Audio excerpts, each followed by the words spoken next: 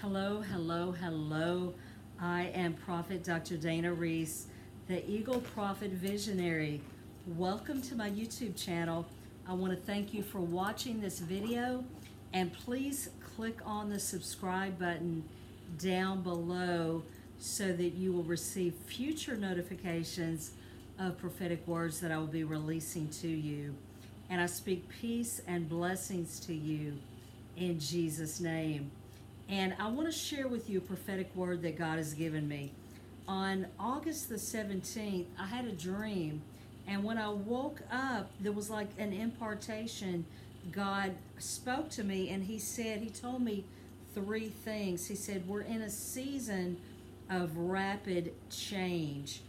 And so when we look up the definition of change, it means the act or instance of making or becoming different. It means a new or refreshingly different experience. It means to alter, adapt, amend, modify, transfigure, to give something up in exchange for something else.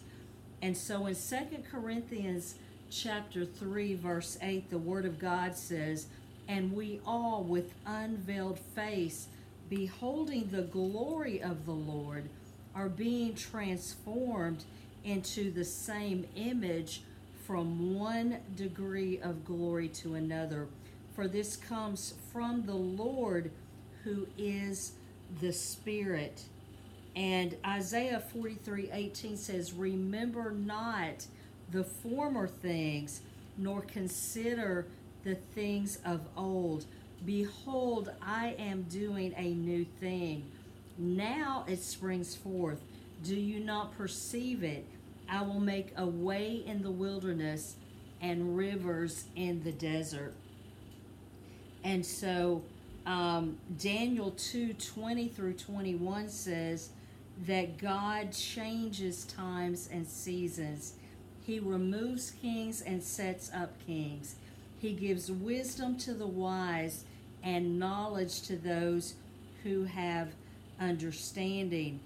And see, God institutes change, and God wants to release changes in your life when your old season is finished and he's trying to get you into a new season. People and relationships can be seasonal.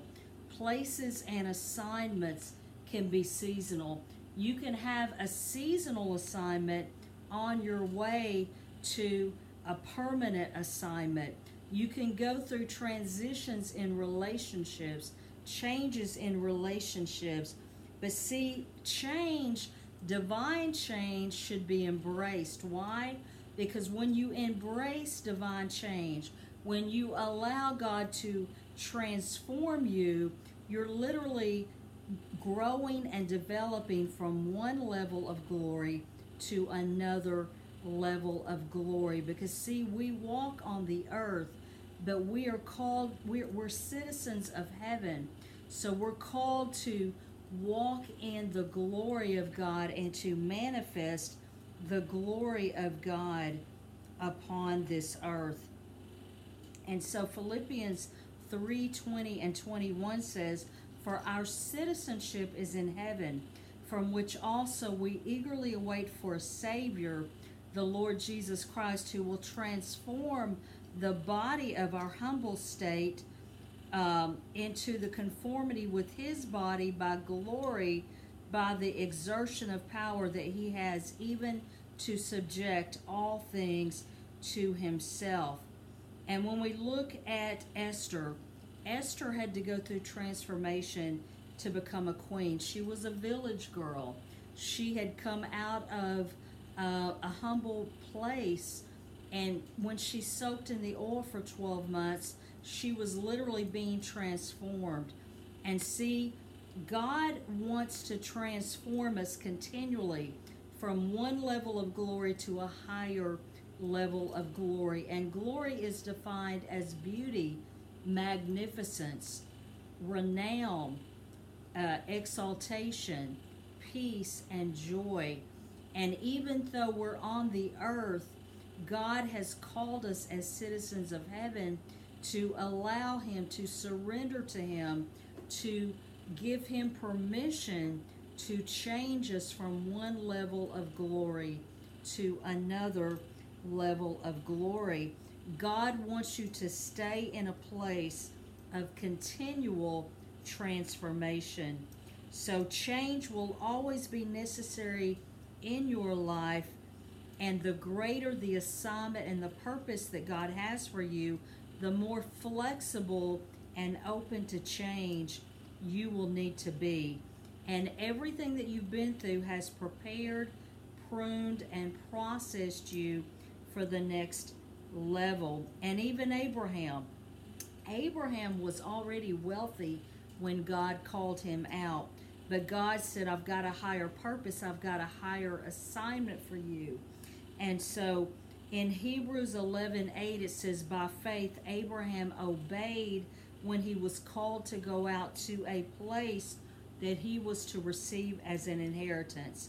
And so he went out not knowing where he was going. God never wants you to get to a place where you become content and stagnant. So receive the divine change.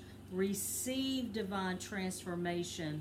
Say, Lord, I surrender to you and I allow you to transform me to a higher level of glory in Jesus' name. The second thing that God is doing in this hour is acceleration. He wants to bring you to a state of acceleration. And in the dictionary, acceleration means to gain speed within a short period of time. But God took me to look at it from the perspective of the law of physics, because it means something different when you look at it in the law of physics. Because to understand it in terms of physics, you have to look at velocity and acceleration. And so velocity is a term that refers to the rate at which an object changes position. In other words, if a person is taking one step forward but taking a step back, they're not really moving, so there's no velocity. A great example I can think of is like a treadmill.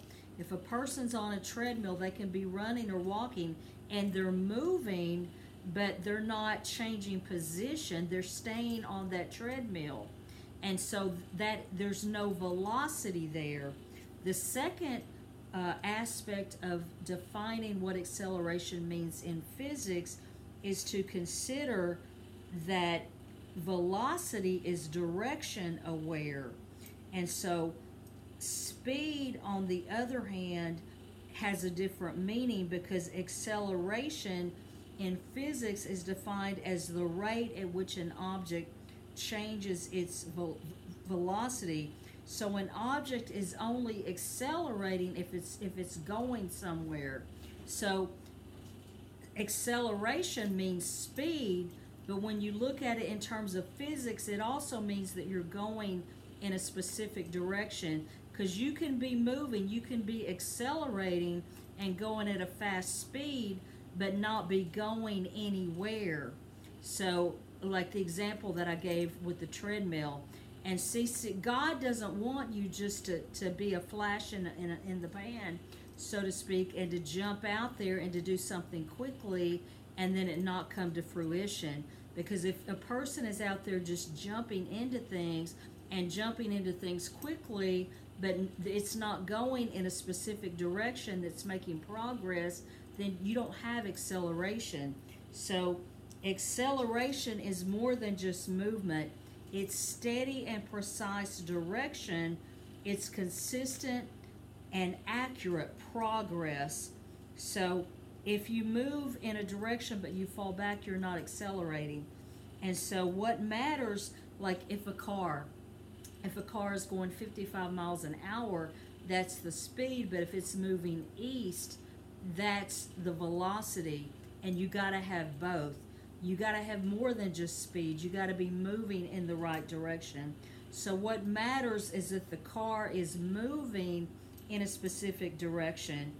And so God wants you to link to Him and hear His voice and connect to Him so that He can give you clear direction, so that you you will be moving in acceleration, which means you're going to be moving at the right speed, and which also means that you're going to be moving in the right direction. In Jesus' name, in Jesus' name.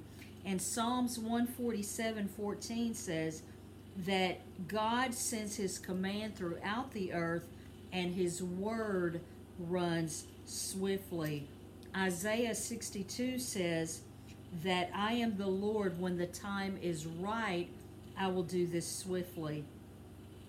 Jeremiah 49:22 says, look up, and he will rise swiftly like an eagle.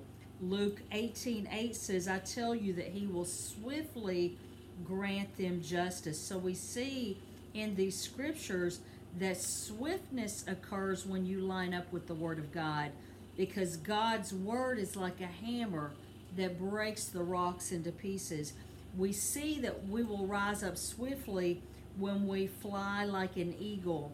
And God has called me to raise up eagles, and eagles represent the Holy Spirit. Eagles represent the prophetic. So when you align yourself with the prophetic, when you align yourself with the Holy Spirit, you will be able to move swiftly. You will be able to move with acceleration, because you will be moving in the right direction. So God wants to give you direction in this hour. He wants to tell you where to move, and he wants to open divine doors for you. There are divine doors all around you. Do you see it? Will you perceive it?